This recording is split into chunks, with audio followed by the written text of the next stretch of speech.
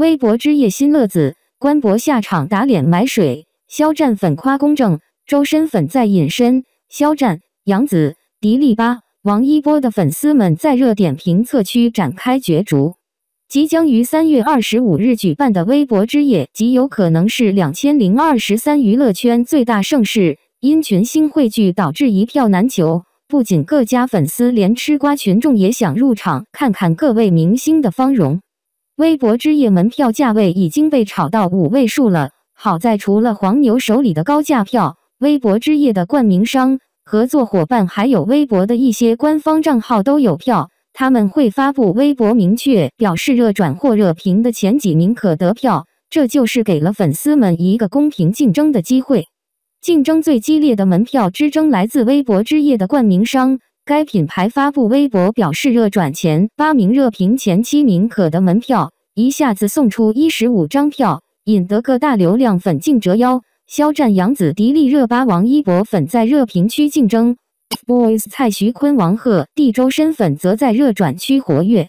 本来周深粉是在热转前8的，但在最后时刻被挤出局。这场门票之争结束后，微博的各大官号也放出了门票，比如娱乐有范，这是新浪娱乐明星频道官方微博，是主办方家的，所以它也有门票。该博主在3月20日15点发布微博表示，热转第1的小伙伴有机会获得现场观礼名额，评论区会随机抽2位获得观礼名额，截止时间是3月21日15点。他手里的3张票2张是评论区随机抽奖，这就纯粹看运气了。热转第1名就是看各家粉丝的实力和凝聚力了。截止时间到时，谁的账号在热转第1位就是谁获胜。可以说规则非常清晰，狭路相逢勇者胜。今天截止时间15点时，该微博热转区第1位是周深粉丝，他的转发 36.7 万，其次是转发 9.7 万的肖战粉和 6.8 万的蔡徐坤粉。那应该是热转第1名的周深粉获奖，但公布结果却不是这样。该博主表示获奖的是微博账户无语落，看上图这是肖战粉丝，并表示原热转第1临时转公开对其他网友不公平，被取消资格。这到底是怎么回事呢？临时转公开是什么意思？发布微博后，博主可以设置微博权限，该条微博公开可见或仅我可见或仅粉丝可见。这条微博如果被设置成不公开可见，别人就不会知道他的转发数，他就能隐藏实力。再说个热知识，微博的转赞屏都是可以买水的，就是花钱买虚假数据。将微博设置成仅我可见后，再花钱买虚假转发数，这样就会造成敌在明我在暗的情况。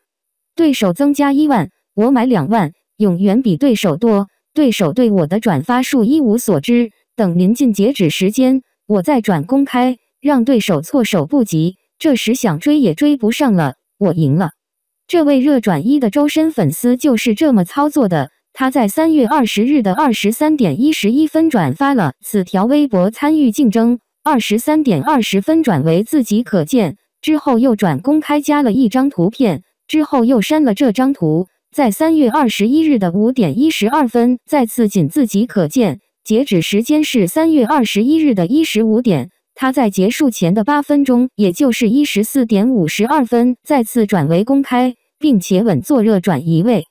其实微博买水竞争热转位已经不是什么秘密了，不管是粉丝自己手动转还是花钱买转，只要你在前排也没人追究，但是连转发数都要隐藏，然后截止前几分钟才公开，突然空降前排，这种手段有点脏。而且已经转为仅自己可见了，这 36.7 万的转发数要么是自己手动转，要么是花钱买水。手动转的话，他的有多少个账号才能在24小时完成这个数？这个转发数水不水，也不用多说了。鉴于此，娱乐有范表示取消这位周深粉资格。肖战粉顺利得奖后，直夸该账号打响反水货的第1枪，让水漫金山被公开处刑，属于正道的光。肖战粉的彩虹屁也是练出来了，夸得挺好。热评区的前排也都是肖战粉的感激和感动，感谢该博主的公正和客观，敢于对骚操作说不，又勇又正义。而周深家本就理亏，加之热转移这个操作并不是周深粉群体行为，纯属是个别粉丝想耍小聪明得票，所以评论区也不见周深粉的踪影。